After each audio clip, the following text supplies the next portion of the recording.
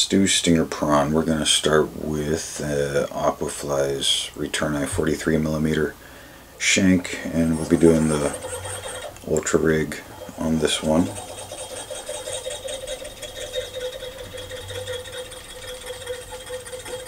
So I'm going to start our thread. Run it to the rear. Create a good thread base. I got my Power Pro.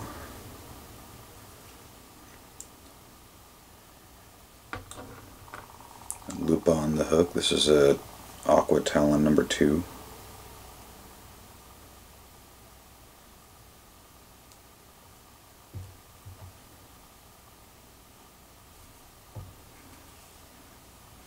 And I'm going to figure where we want our hook. Probably somewhere in the neighborhood of here. So the easiest way I've found is to take your scissors and just kind of measure the length of the tubing with the tips. Something like that. And you can take your tubing without moving your tips and measure it.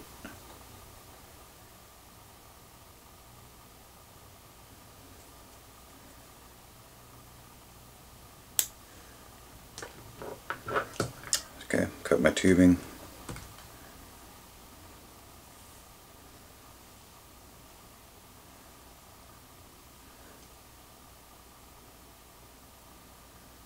Run the Power Pro through.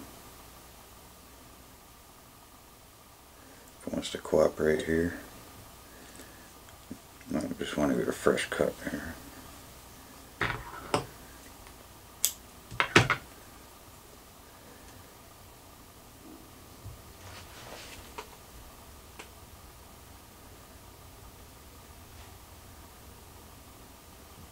Alright, run it down.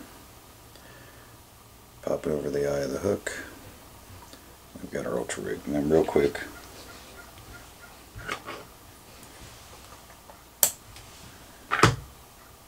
take a piece of scrap tubing you got around for tube flies, run it over that point.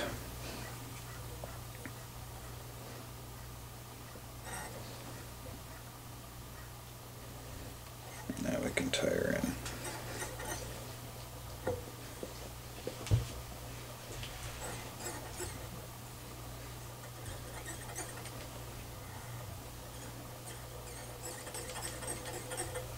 And I like to get a really solid thread base here.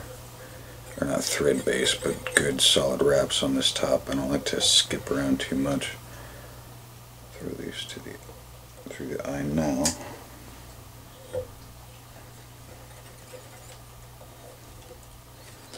It gets a little wonky on you. That's okay. Just you may want to twist to the side. Dog's bored.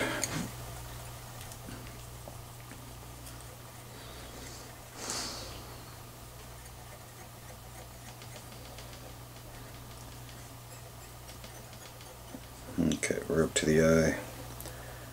Bring it back underneath.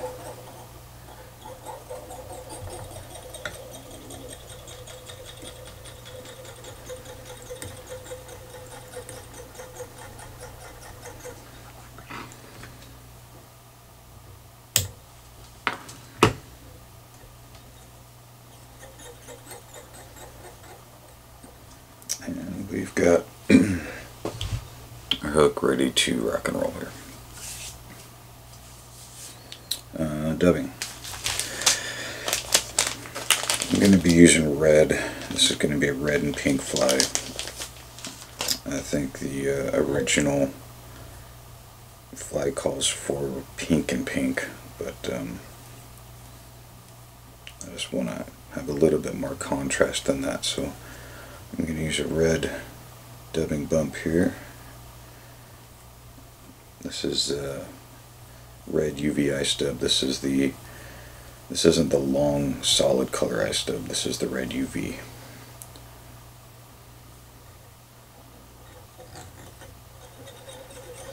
And the last one's going to go on a bit sloppy, so I can pick it out a bit.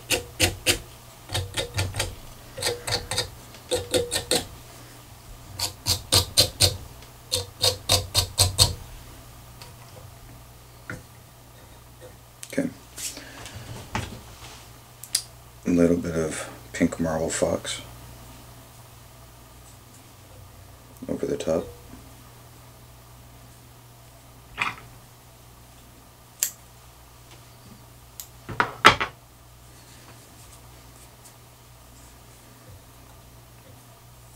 And this is going to be just to the hook and a little bit past.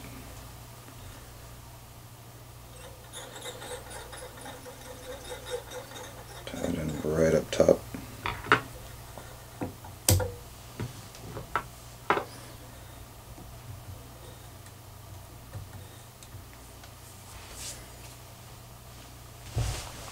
And some schlappen. This is fuchsia. I'm going to tie this in tip first.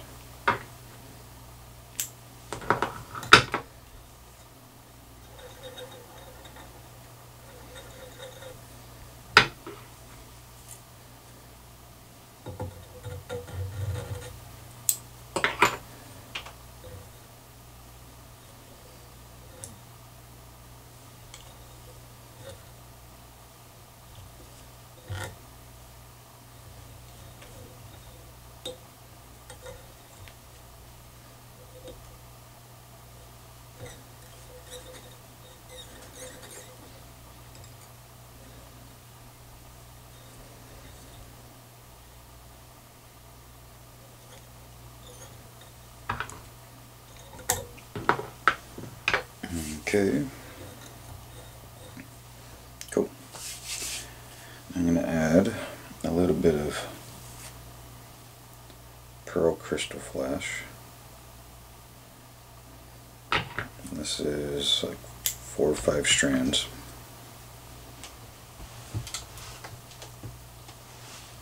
I'm going to leave this long, because I'm going to cut it after I tie in the hackle tips.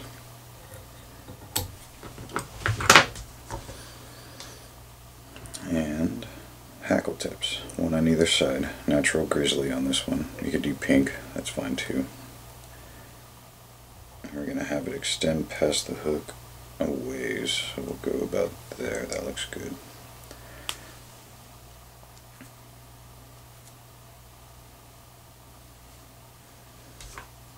Match these up exactly.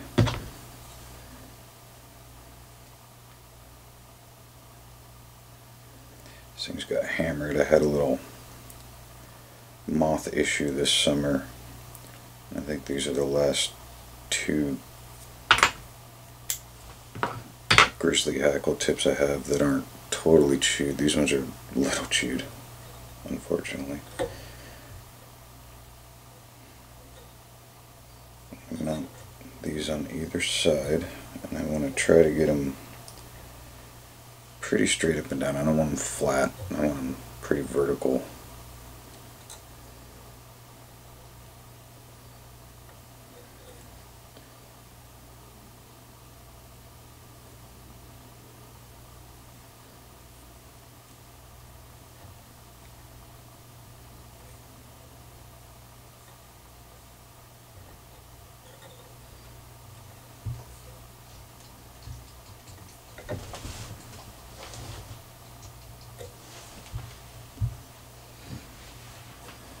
If I can massage this a bit.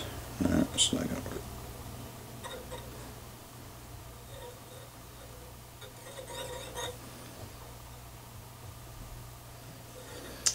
Alright, so these are one of the many, there we go, many minor frustrations in fly tying. It's getting your hackle tips all the way you want them. So I'm just gonna trim the crystal flash now. So that's done. Alright. Now for a little pink golden pheasant action for our topper.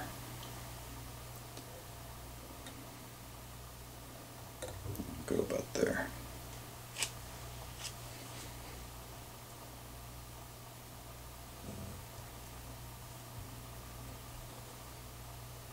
Two feathers right on top.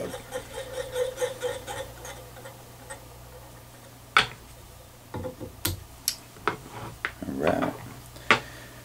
Now we're going to flip this around. I'm going to tie in just a little pink collar of ostrich herl on the bottom side.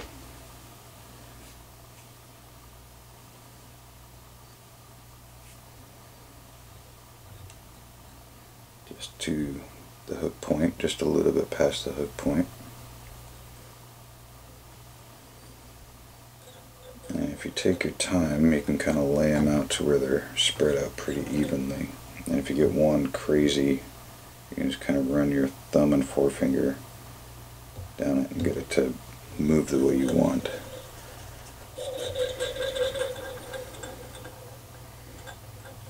Let's take a look here. Alright, flip her back. Last step here will be the eyes. And if I can find them, I'm going to use the Aqua Ultra eyes.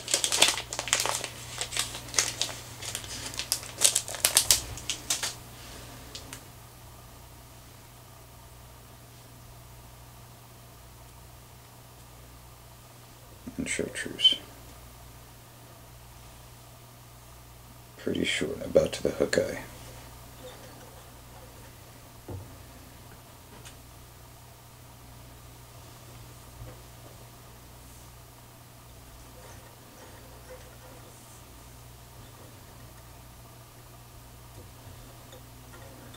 And these guys are going to want to lash down quite a ways. This mono can be pretty slippery.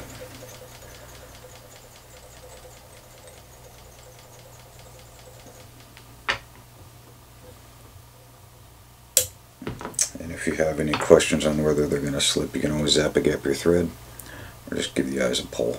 And if they don't go anywhere, you're in good shape. Finish that out.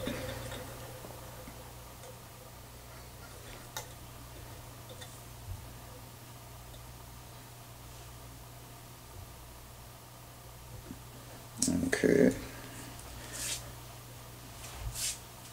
First thing, we're going to have two more stages. We're going to have a stage here and a stage up front with the kind of shell back pheasant fibers. I'm looking for my rib. There we go.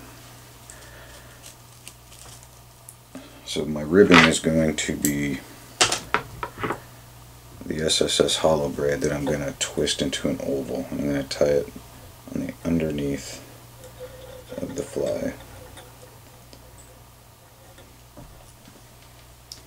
Now I'm going to tie in another piece of schlappen tip first.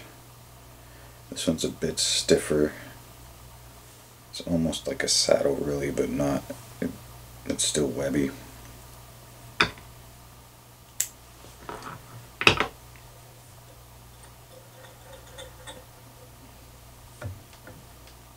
Okay, dubbing.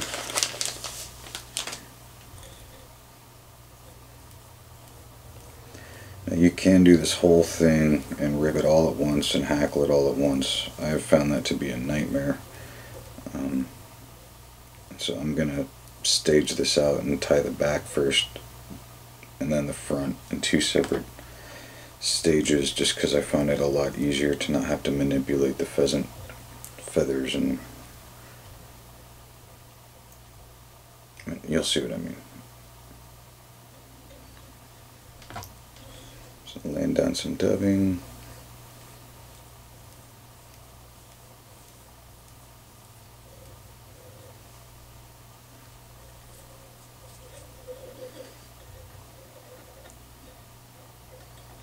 Okay,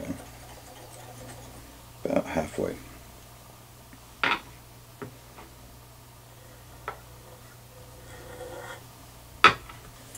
Take my scissors,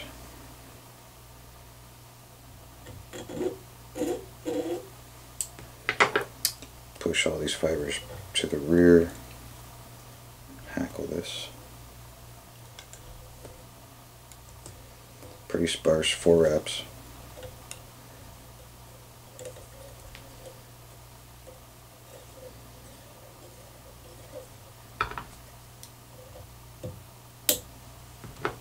Tie off.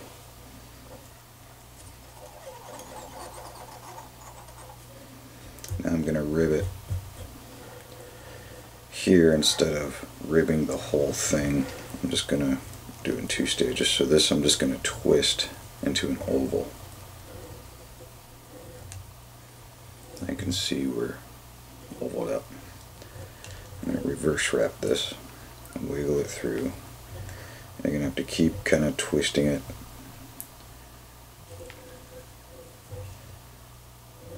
As we move through here. If you give it some wiggles, it will kind of find its way in between these fibers and it won't collapse them nearly as bad and trap fibers underneath the ribbing. And I like to stop, if I can, up top here,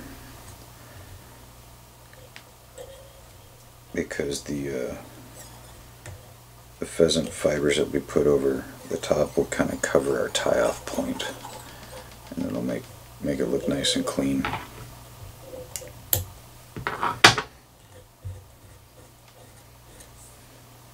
Okay, I'm going to give this just a quick little comb. This isn't necessarily to pick out dubbing, it's just to help the hackles stand up a little proud. So right now we're going to throw in some rubber legs.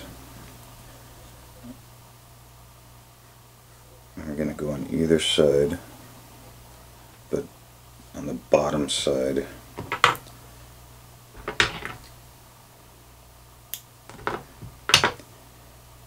and try to get these evened up to where the colors match. These are the crazy tipped or hot tipped crazy legs in pink and pearl. Tie these guys in. And for now I'm just going to leave them in the back here if they stay.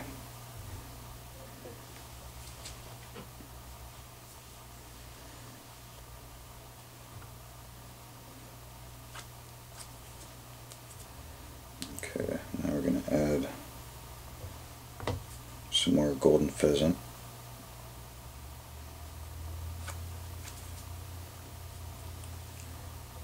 Shellback. Measure it out, 2 feathers. I'm going to put them both together, put it right on top, push it down, get my wraps in. It should make them stay right up top, just like that.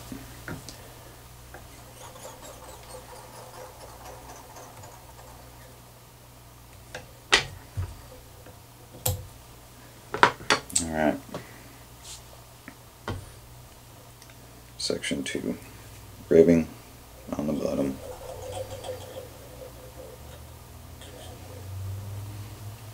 Schloppen. Second feather is going to be bigger.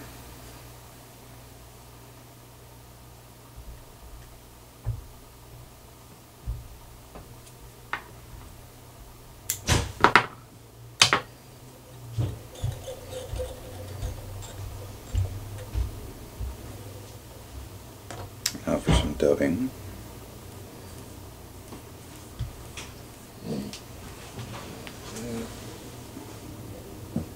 Finish up what we had left over.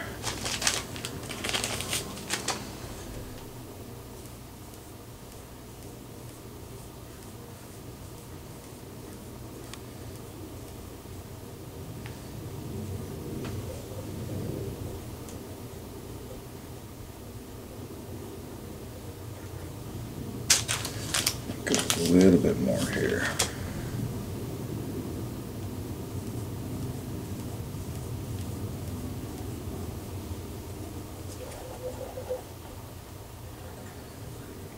Okay, that's probably good right there.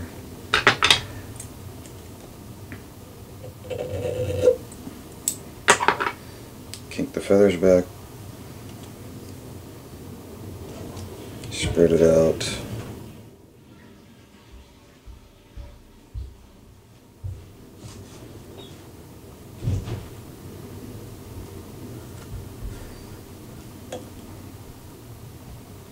And I like to have some of this webbiness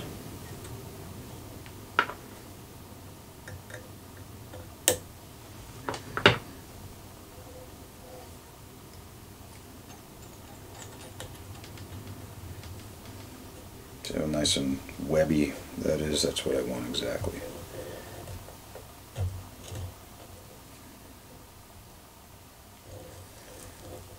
Give our holographic braid a little twist.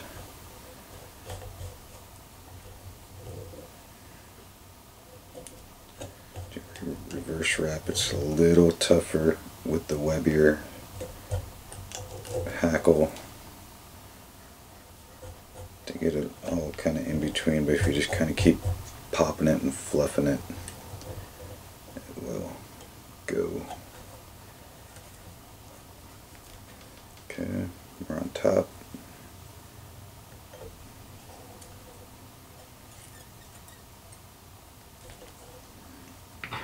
Give her a tie down.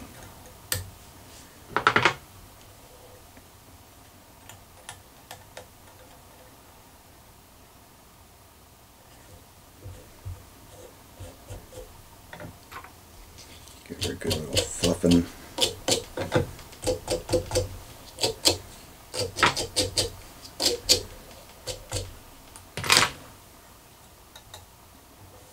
Okay, we're going to flip her around. Give her one more ostrich herl collar. And when I do this, it's not a ton. We're at 2, 4, 6, 8, 10, about 12 individual fibers. Measure it out about halfway into the rear ostrich. Pinch it, surround the bottom of the fly. So it's a full 180. Loose wrap, a couple tight wraps. And you can take your thumb and forefinger and just kind of spread it around to make sure we get good, even coverage.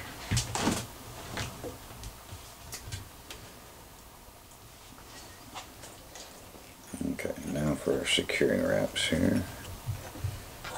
That's probably one too many.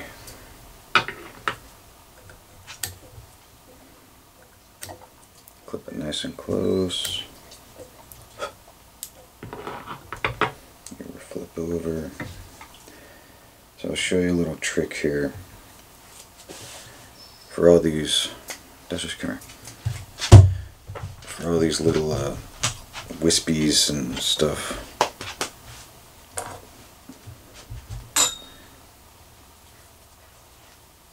I'm going to take my bodkin, you see where a little black on the top. Take your lighter and heat it up. It's good to have a sacrificial bodkin around.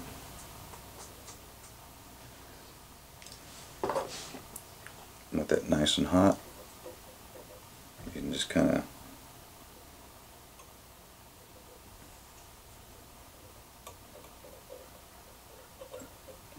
touch the edges, and it cleans it up pretty nice. And I'm not using Vivas. I just cauterized my thread, so that can happen too. That was pretty funny. Alright, no harm, no foul.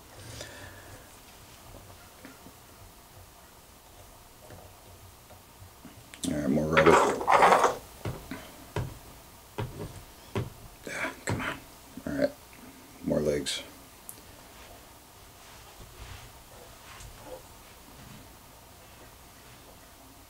Again on the bottom. Oh what? Are you bored?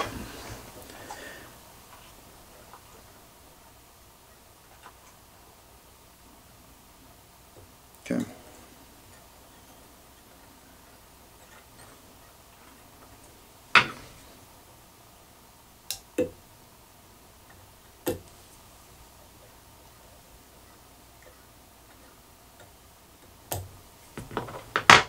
Give her a clip.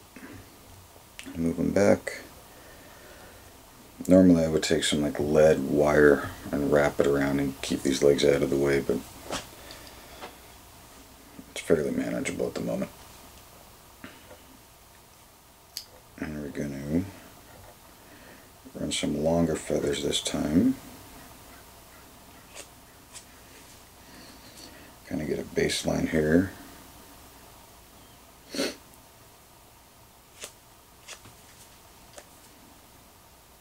It may still be a bit long, but we'll see. Yeah, we're a bit long.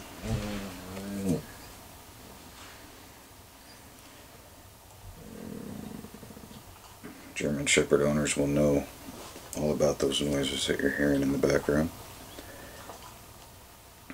Okay, we're going to just lay this over the top. That looks pretty good, just like that. Push it down.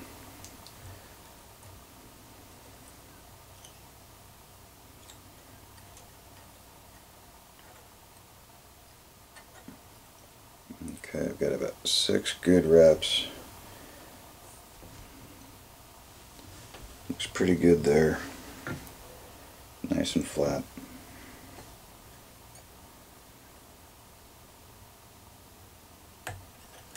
Ooh, see, I've made too many thread wraps, so we got to deal with this now.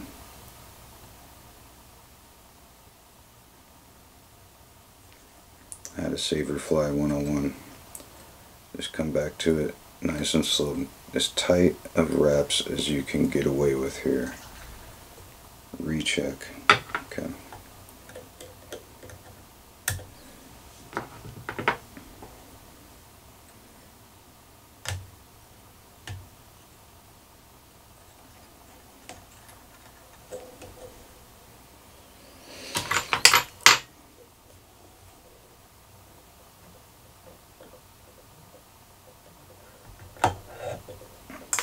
Okay, whip finish. Pull it nice and tight. Clip. And I'm going to go with fluorescing UV.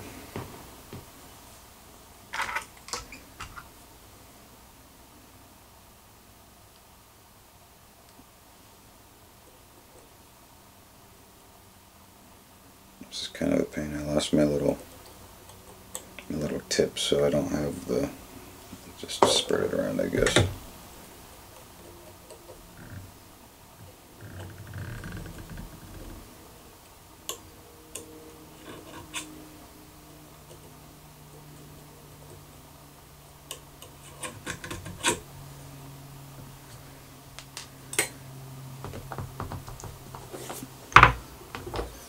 With the freaking infinity light.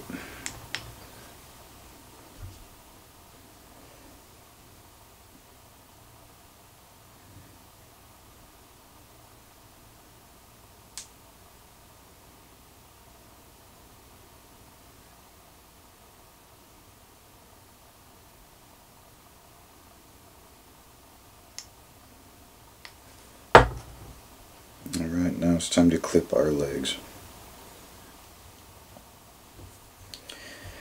I am going to first clip, go back about halfway, we'll say 2/3 of the way into my hackle tips.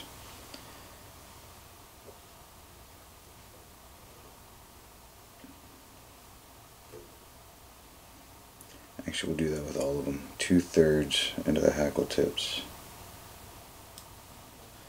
And these guys I can just match up.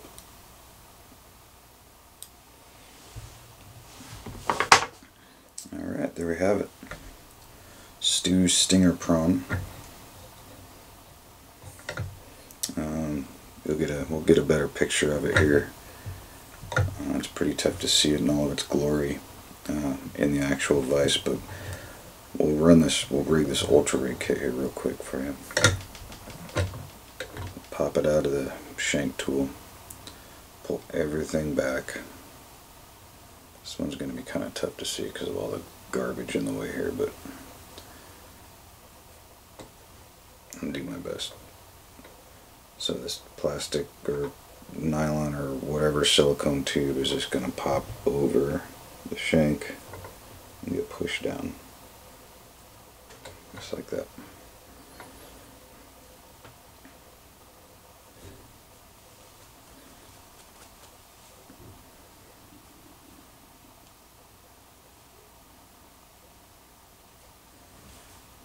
Alright, Stu's Stinger Prawn. Pretty awesome bug.